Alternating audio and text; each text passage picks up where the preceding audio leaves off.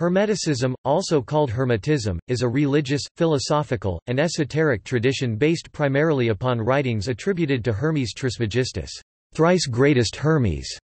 These writings have greatly influenced the Western esoteric tradition and were considered to be of great importance during both the Renaissance and the Reformation. The tradition claims descent from iPrisca theologia, a doctrine that affirms the existence of a single, true theology that is present in all religions and that was given by God to man in antiquity. Many writers, including Lactantius, Cyprian of Carthage, Augustine of Hippo, Marsilio Ficino, Giovanni Pico della Mirandola, Giordano Bruno, Tommaso Campanella, Sir Thomas Browne, and Ralph Waldo Emerson, considered Hermes Trismegistus to be a wise pagan prophet who foresaw the coming of Christianity. Much of the importance of Hermeticism arises from its connection with the development of science during the time from 1300 to 1600 AD. The prominence that it gave to the idea of influencing or controlling nature led many scientists to look to magic and its allied arts, e.g., alchemy, astrology, which, it was thought, could put nature to the test by means of experiments. Consequently, it was the practical aspects of Hermetic writings that attracted the attention of scientists. Isaac Newton placed great faith in the concept of an unadulterated, pure, ancient doctrine, which he studied vigorously to aid his understanding of the physical world.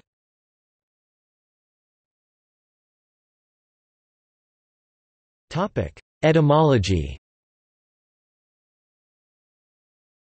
The term Hermetic is from the medieval Latin Hermeticus, which is derived from the name of the Greek god Hermes. In English, it has been attested since the 17th century, as in Hermetic writers, e.g., Robert Flood. The word Hermetic was used by John Everard in his English translation of the Pomander of Hermes, published in 1650. Mary Ann Atwood mentioned the use of the word Hermetic by Dufresnoy in 1386. The synonymous term Hermetical is also attested in the 17th century. Sir Thomas Browne in his Religio Medici of 1643 wrote, "Now besides these particular and divided spirits, there may be, for aught I know, a universal and common spirit to the whole world. It was the opinion of Plato, and as yet of the Hermetical philosophers." R. M. Part 1–2. Hermes Trismegistus supposedly invented the process of making a glass tube airtight, a process in alchemy, using a secret seal. Hence, the term, "completely sealed," is implied in hermetically sealed, and the term hermetic is also equivalent to occult or hidden.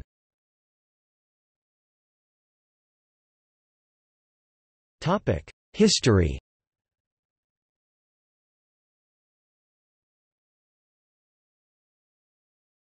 Topic: Late Antiquity. In late antiquity, Hermetism emerged in parallel with early Christianity, Gnosticism, Neoplatonism, the Chaldean oracles, and late Orphic and Pythagorean literature. These doctrines were characterized by a resistance to the dominance of either pure rationality or doctrinal faith. The books now known as the Corpus Hermeticum were part of a renaissance of syncretistic and intellectualized pagan thought that took place from the 3rd to the 7th century AD. These post-Christian Greek texts dwell upon the oneness and goodness of God, urge purification of the soul, and defend pagan religious practices such as the veneration of images. Their predominant literary form is the dialogue. Hermes Trismegistus instructs a perplexed disciple upon various teachings of the hidden wisdom.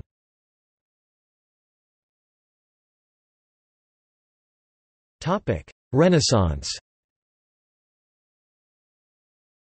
Plutarch's mention of Hermes Trismegistus dates back to the 1st century AD, and Tertullian, Iamblichus, and Porphyry were all familiar with Hermetic writings. After centuries of falling out of favor, Hermeticism was reintroduced to the West when, in 1460, a man named Leonardo da Candia Pistoia brought the Corpus Hermeticum to Pistoia. He was one of many agents sent out by Pistoia's ruler, Cosimo de' Medici, to scour European monasteries for lost ancient writings. In 1614, Isaac Casaubon, a Swiss philologist, analyzed the Greek Hermetic texts for linguistic style. He concluded that the writings attributed to Hermes Trismegistus were not the work of an ancient Egyptian priest but in fact dated to the 2nd and 3rd centuries AD, even in light of Casaubon's linguistic discovery and typical of many adherents of Hermetic philosophy in Europe during the 16th and 17th centuries. Thomas Browne in his Religio Medici 1643 confidently stated, The severe schools shall never laugh me out of the philosophy of Hermes, that this visible world is but a portrait of the invisible." R. M. Part 112. In 1678, however, flaws in Casaubon's dating were discerned by Ralph Cudworth, who argued that Casaubon's allegation of forgery could only be applied to 3 of the 17 treatises contained within the Corpus Hermeticum. Moreover, Cudworth noted Casaubon's failure to acknowledge the codification of these treatises as a late formulation of a pre-existing oral tradition. According to Cudworth, the texts must be viewed as a terminus ad quem and not a terminus a quo. Lost Greek texts, and many of the surviving Vulgate books, contained discussions of alchemy clothed in philosophical metaphor. In the 19th century, Walter Scott placed the date of the Hermetic texts shortly after 200 AD, but W. Flinders Petrie placed their origin between 200 and 500 BC.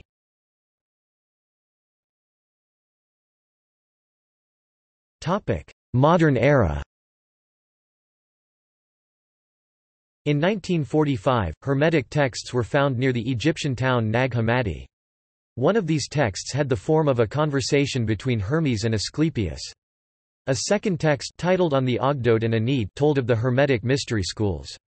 It was written in the Coptic language, the latest and final form in which the Egyptian language was written. According to Geza Vermes, Hermeticism was a Hellenistic mysticism contemporaneous with the Fourth Gospel, and Hermes Trismegistos was the Hellenized reincarnation of the Egyptian deity Thoth, the source of wisdom, who was believed to deify man through knowledge gnosis.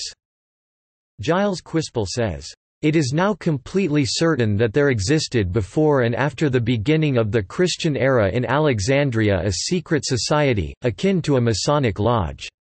The members of this group called themselves brethren, were initiated through a baptism of the Spirit, greeted each other with a sacred kiss, celebrated a sacred meal and read the Hermetic writings as edifying treatises for their spiritual progress."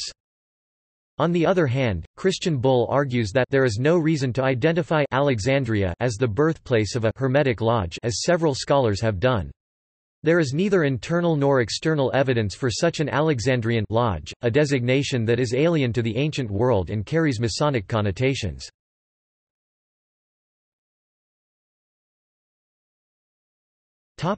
Philosophy. In Hermeticism, the ultimate reality is referred to variously as God, the All, or the One. God in the Hermetica is unitary and transcendent, he is one and exists apart from the material cosmos. Hermetism is therefore profoundly monotheistic, although in a deistic and Unitarian understanding of the term. For it is a ridiculous thing to confess the world to be one sun, one moon, one divinity, and yet to have, I know not how many gods. Its philosophy teaches that there is a transcendent God, or absolute, in which we and the entire universe participate. It also subscribes to the idea that other beings, such as eons, angels and elementals, exist within the universe.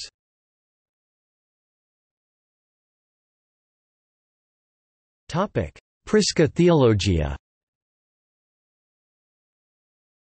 Hermeticists believe in a Prisca theologia, the doctrine that a single, true theology exists, that it exists in all religions, and that it was given by God to man in antiquity.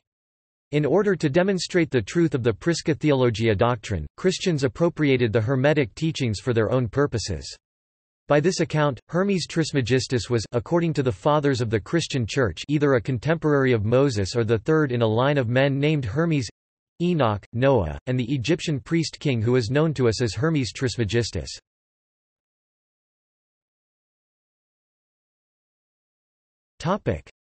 As above, so below. The actual text of that maxim, as translated by Dennis W. Hawk from the Emerald Tablet of Hermes Trismegistus, is, "That which is below corresponds to that which is above, and that which is above corresponds to that which is below, to accomplish the miracle of the one thing." Thus, whatever happens on any level of reality, physical, emotional, or mental, also happens on every other level. This principle, however, is more often used in the sense of the microcosm and the macrocosm. The microcosm is oneself, and the macrocosm is the universe. The macrocosm is as the microcosm and vice versa, within each lies the other, and through understanding one, usually the microcosm, a person may understand the other.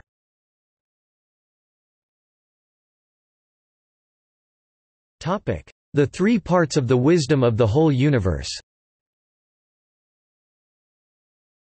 Alchemy, the operation of the sun. Alchemy is not merely the changing of lead into gold.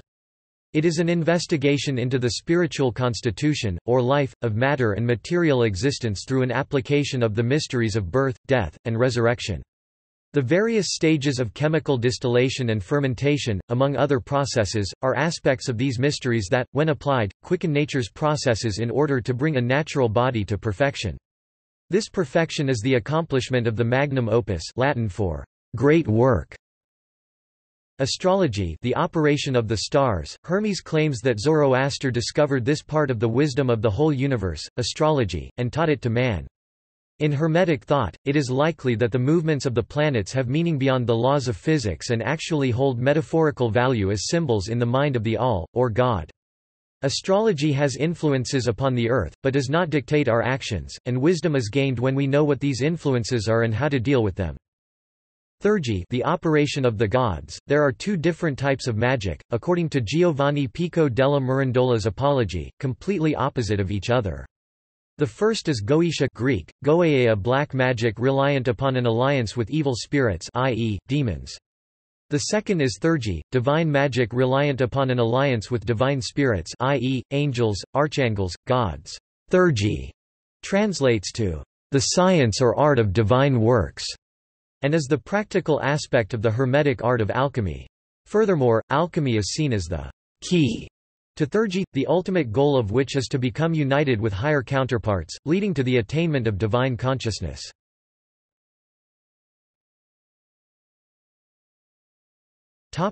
Reincarnation.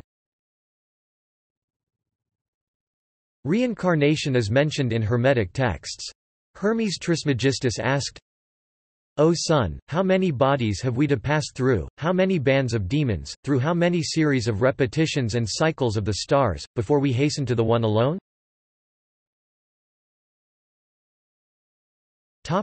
Good and evil. Hermes explains in Book 9 of the Corpus Hermeticum that nous reason and knowledge brings forth either good or evil, depending upon whether one receives one's perceptions from God or from demons. God brings forth good, but demons bring forth evil. Among the evils brought forth by demons are adultery, murder, violence to one's father, sacrilege, ungodliness, strangling, suicide from a cliff and all such other demonic actions. This provides evidence that Hermeticism includes a sense of morality. However, the word good is used very strictly. It is restricted to references to God. It is only God in the sense of the nous, not in the sense of the all, who is completely free of evil. Men are prevented from being good because man, having a body, is consumed by his physical nature, and is ignorant of the supreme good. A focus upon the material life is said to be the only thing that offends God. As processions passing in the road cannot achieve anything themselves yet still obstruct others, so these men merely process through the universe, led by the pleasures of the body. One must create, one must do something positive in one's life, because God is a generative power.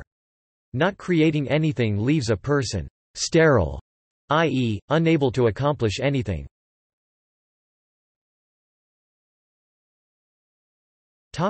Cosmogony. A creation story is told by God to Hermes in the first book of the Corpus Hermeticum.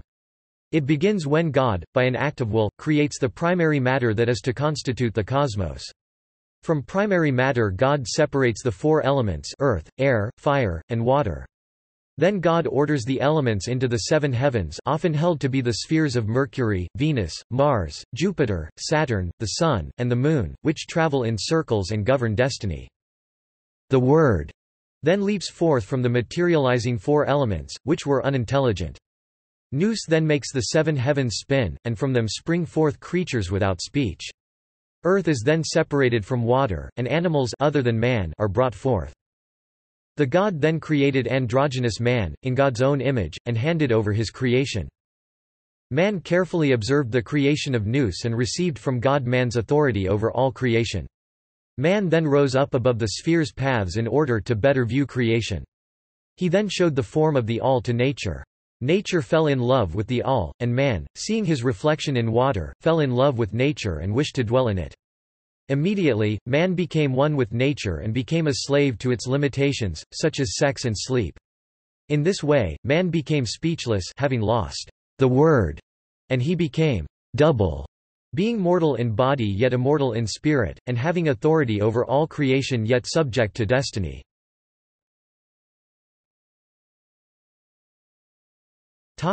Alternative account. An alternative account of the fall of man, preserved in the Discourses of Isis to Horus, is as follows. God, having created the universe, then created the divisions, the worlds, and various gods and goddesses, whom he appointed to certain parts of the universe. He then took a mysterious transparent substance, out of which he created human souls. He appointed the souls to the astral region, which is just above the physical region. He then assigned the souls to create life on earth. He handed over some of his creative substance to the souls and commanded them to contribute to his creation. The souls then used the substance to create the various animals and forms of physical life. Soon after, however, the souls began to overstep their boundaries, they succumbed to pride and desired to be equal to the highest gods. God was displeased and called upon Hermes to create physical bodies that would imprison the souls as a punishment for them. Hermes created human bodies on earth, and God then told the souls of their punishment. God decreed that suffering would await them in the physical world, but he promised them that, if their actions on earth were worthy of their divine origin, their condition would improve and they would eventually return to the heavenly world. If it did not improve, he would condemn them to repeated reincarnation upon earth.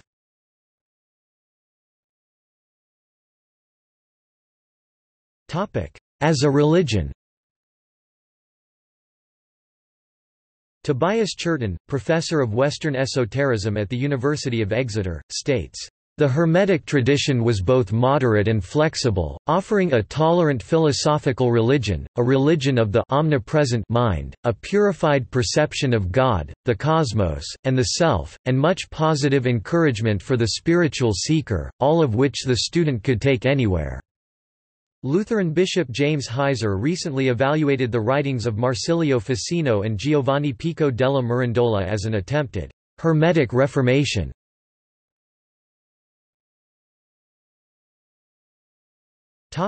Religious and philosophical texts. Hermeticists generally attribute 42 books to Hermes Trismegistus, although many more have been attributed to him. Most of them, however, are said to have been lost when the Great Library of Alexandria was destroyed. There are three major texts that contain Hermetic doctrines. The Corpus Hermeticum is the most widely known Hermetic text. It has 18 chapters, which contain dialogues between Hermes Trismegistus and a series of other men. The first chapter contains a dialogue between Poimandres, who is identified as God, and Hermes. This is the first time that Hermes is in contact with God. Poimandres teaches the secrets of the universe to Hermes. In later chapters, Hermes teaches others, such as his son Tat and Asclepius. The Emerald Tablet of Hermes Trismegistus is a short work which contains a phrase that is well known in occult circles, "as above, so below." The actual text of that maxim, as translated by Dennis W. Hawk, is, "That which is below corresponds to that which is above, and that which is above corresponds to that which is below, to accomplish the miracle of the one thing." The Emerald Tablet also refers to the three parts of the wisdom of the whole universe. Hermes states that his knowledge of these three parts is the reason why he received the name Trismegistus, thrice great, or "Au au au," which mean greatest. As the story is told, the Emerald Tablet was found by Alexander the Great at Hebron, supposedly in the tomb of Hermes. The Perfect Sermon, also known as the Asclepius, the Perfect Discourse, or the Perfect Teaching, was written in the 2nd or 3rd century AD and is a Hermetic work similar in content to the Corpus Hermeticum. Other important original Hermetic texts include the Discourses of Isis to Horus, which consists of a long dialogue between Isis and Horus on the fall of man and other matters, the definitions of Hermes to Asclepius, and many fragments, which are chiefly preserved in the Anthology of Stobaeus. There are additional works that, while not as historically significant as the works listed above, have an important place in Neo-Hermeticism. The Kybalion, Hermetic Philosophy is a book anonymously published in 1912 by three people who called themselves the three initiates, and claims to expound upon essential Hermetic principles. A suggestive inquiry into Hermetic philosophy and alchemy was written by Mary Ann Atwood and originally published anonymously in 1850. This book was withdrawn from circulation by Atwood but was later reprinted, after her death, by her longtime friend Isabel de Steiger. Isabel de Steiger was a member of the Golden Dawn. A suggestive inquiry was used for the study of Hermeticism and resulted in several works being published by members of the Golden Dawn. Arthur Edward Waite, a member and later the head of the Golden Dawn, wrote the Hermetic Museum and the Hermetic Museum Restored and Enlarged. He edited the Hermetic and Alchemical Writings of Paracelsus, which was published as a 2-volume set. He considered himself to be a Hermeticist and was instrumental in adding the word Hermetic to the official title of the Golden Dawn. William Wynne Westcott, a founding member of the Golden Dawn, edited a series of books on Hermeticism titled Collectanea Hermetica. The series was published by the Theosophical Publishing Society. Initiation into Hermetics is the title of the English translation of the first volume of Franz Bardon's 3-volume work dealing with self-realization within the Hermetic tradition.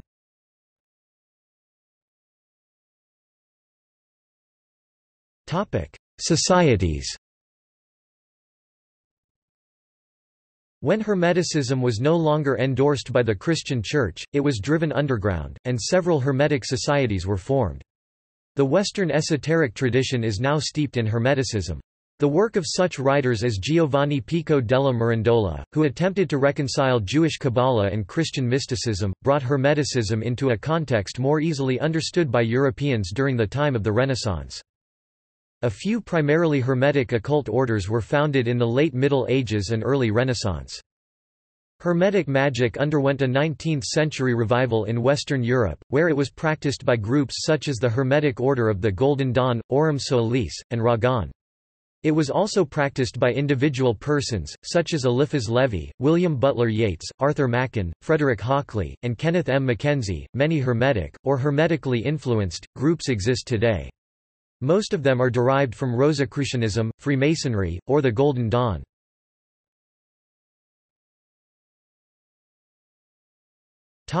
Rosicrucianism. Rosicrucianism is a movement which incorporates the Hermetic philosophy. It dates back to the 17th century. The sources dating the existence of the Rosicrucians to the 17th century are 3 German pamphlets, the Fama, the Confessio Fraternitatis, and the Chymical Wedding of Christian Rosenkreuz. Some scholars believe these to be hoaxes and say that later Rosicrucian organizations are the first actual appearance of a Rosicrucian society. This argument is hard to sustain given that original copies are in existence, including a Fama Fraternitatis at the University of Illinois and another in the New York Public Library. The Rosicrucian order consists of a secret inner body and a public outer body that is under the direction of the inner body. It has a graded system in which members move up in rank and gain access to more knowledge. There is no fee for advancement. Once a member has been deemed able to understand the teaching, he moves on to the next higher grade. The Fama Fraternitatis states that the brothers of the fraternity are to profess no other thing than to cure the sick, and that gratis. The Rosicrucian spiritual path incorporates philosophy, Kabbalah, and divine magic. The order is symbolized by the rose, the soul, and the cross, the body. The unfolding rose represents the human soul acquiring greater consciousness while living in a body on the material plane.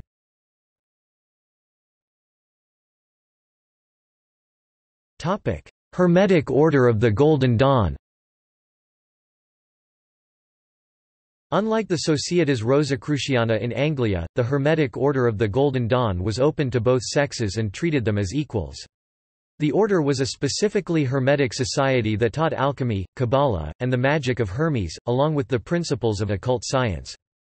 The Golden Dawn maintained the tightest of secrecy, which was enforced by severe penalties for those who disclosed its secrets. Overall, the general public was left oblivious of the actions, and even of the existence, of the order. So few if any secrets were disclosed. Its secrecy was broken first by Aleister Crowley in 1905 and later by Israel Regardie in 1937. Rigardi gave a detailed account of the order's teachings to the general public. Rigardi had once claimed that there were many occult orders which had learned whatever they knew of magic from what had been leaked from the Golden Dawn by those whom Rigardi deemed renegade members. The Stella Matutina was a successor society of the Golden Dawn.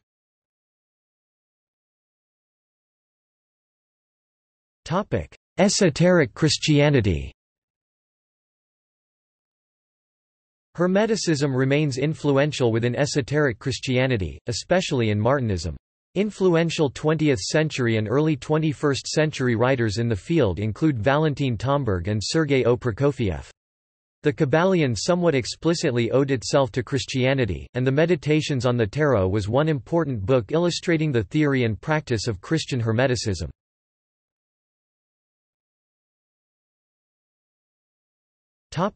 Mystical Neopaganism. Hermeticism remains influential within Neopaganism, especially in Hellenism. See also